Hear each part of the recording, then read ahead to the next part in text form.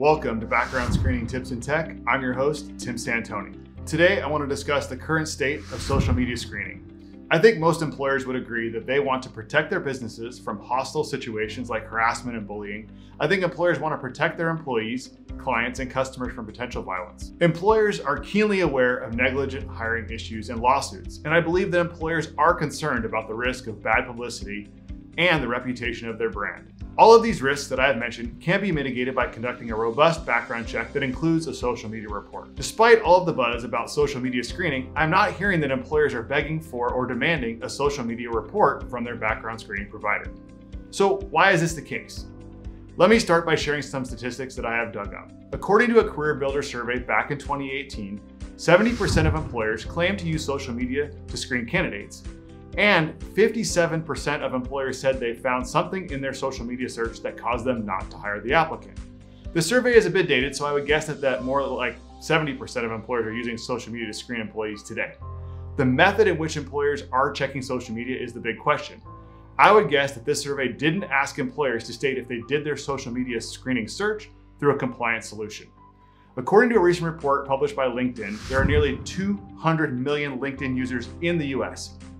This means that if you want to see the employment history and connections of a candidate, you're almost guaranteed to find they have a profile on LinkedIn. It's a click away. It's easy and it's very useful to HR professionals and hiring managers to see this type of information.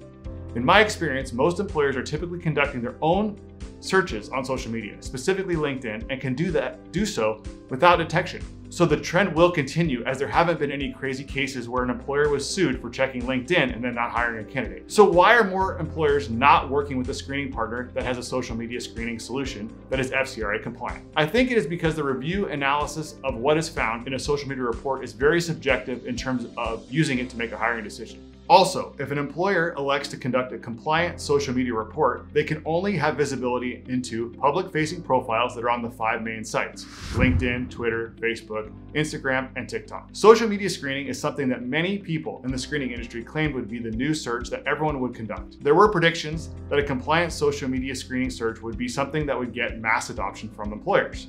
In my opinion, there are some challenges and concerns that employers must deal with when adopting a compliant social media screening solution. The social media reports use advanced AI solutions to pull back images and text that contain keywords and phrases that are deemed risky, like insults, bullying, obscene language, hate speech, political speech, threats of violence, self-harm, drugs, alcohol, violent and explicit images, and other keywords that an employer would like to add.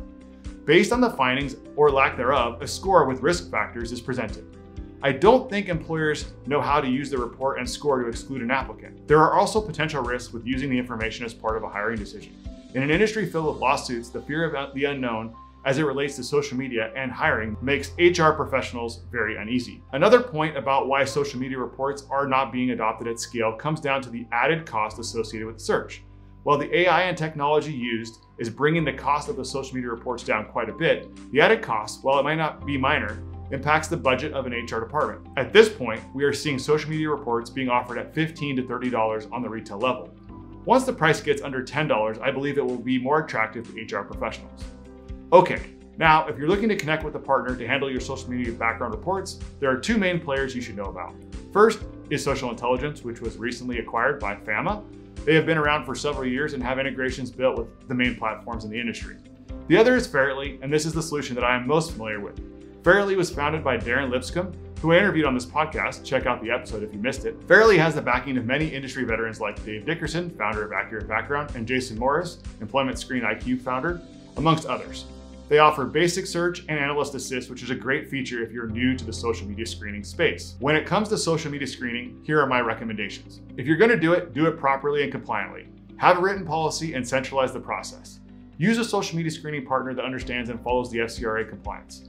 Get consent from your applicants and candidates. This is a must, especially if you want to report on the findings and use the information from your social media screening report as a reason not to hire the applicant. Prompt applicants in the authorization disclosure phase to provide usernames and handles, not passwords, for the sites that they have profiles on. As I mentioned, the current sites that can be searched using AI and automated technology are LinkedIn, Twitter, Facebook, Instagram, TikTok. Thanks so much for tuning into Background Screening Tips in Tech. Please leave your comments down below and feel free to share this podcast with your colleagues and friends. And please do consider subscribing. Thank you, and we will talk soon.